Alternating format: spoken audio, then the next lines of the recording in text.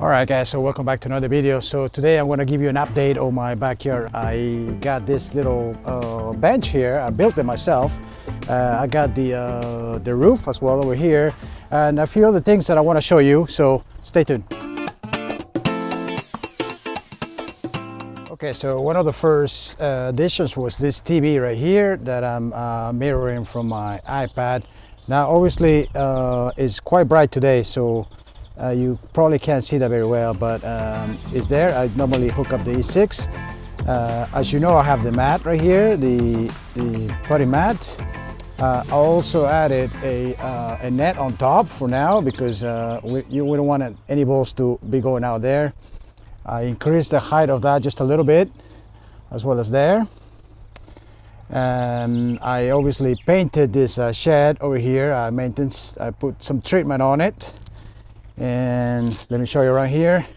I did fix this. I actually made a video on this, so it looks a little better, as you can see. Then I also made this this sofa here from pallets. So as you can see here, I had a good friend of mine.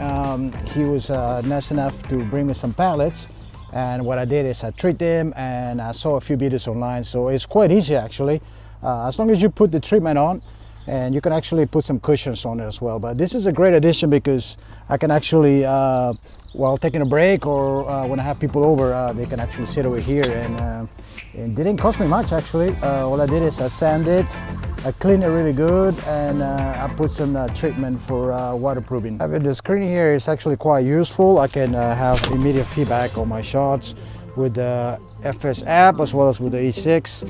In the evening I can set up the screen, but for now I can work on it during the day. So I do have some people come in for some sessions with Flightscope, so definitely having this TV here definitely helps. Another addition, I put these 3 mirrors here, and actually I need to add one more here, but having it there I can actually see my whole backswing except for the last part, so that's why I need to add another one. But I can use it like this as well, right in front. I can work on my movements, so that's another addition. I would like to put another one right here as well, so maybe make this higher, put the TV on top and a mirror on the bottom. That way I can actually see my position like right in front of me as well. So mirrors definitely help, guys. I don't know if you practice with mirrors, but for me it has helped me even just look at my grip right in front. I would say like 100% that has helped me. Another thing that I forgot to mention is the protective case that I built. Quite simple to do, and definitely it provides huge protection for the unit.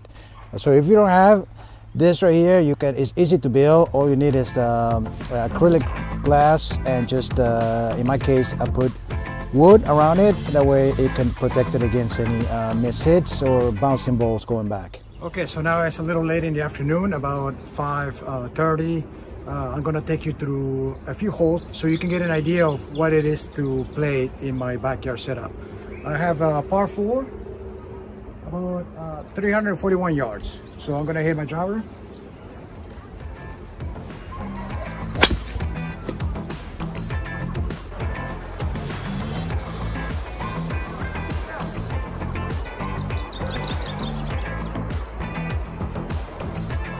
...124 yards, a little bit downhill, so I'm going to use my pitching wedge.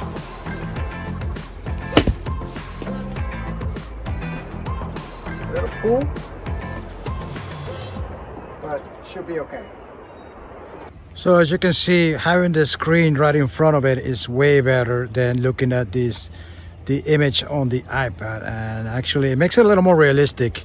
Obviously, ideally would be to just look at the image, project the image on the net, but that's not possible during the day, obviously. So but the screen does help a lot. Let me show you exactly what I'm doing. I got the screen there and the iPad right here, and I got this adapter obviously, and this I connect to the TV, and then it's just the iPad is mirroring everything from here to there. And obviously the Flightscope Mevo Plus is right here on the case. So this is a par 4. It's 400 yards, a little bit downhill. So I'm going to try my driver.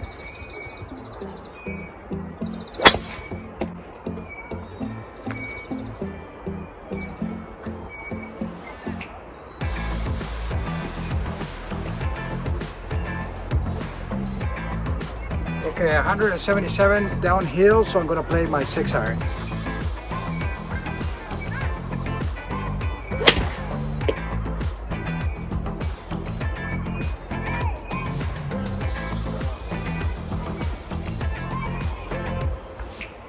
I passed it a little, so now I got a little chip, 28 feet.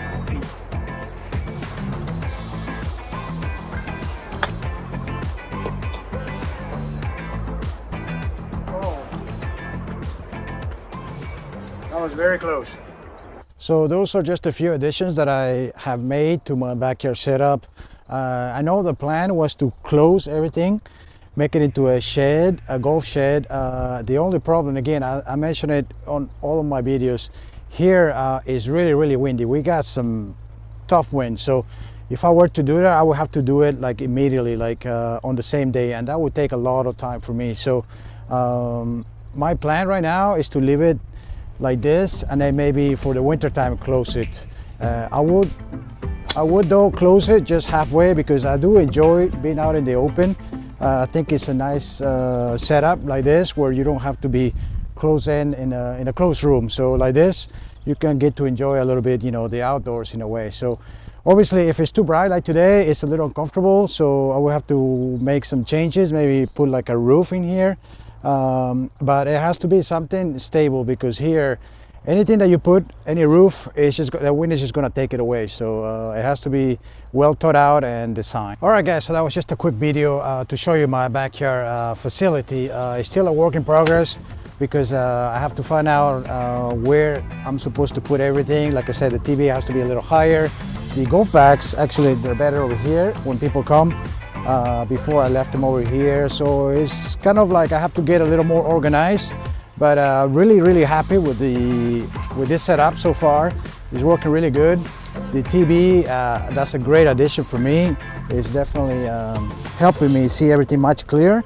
And then in the evening, I still need to get a better projector to project into the screen, because it's a little weak, so it's not very bright, and that could be a problem. So I will do that later, and I will continue with my project. If you have any suggestions or anything, make sure to let me know. I hope you enjoyed the video, guys. Make sure to subscribe to the channel and leave a like. Thanks for watching. Until next time.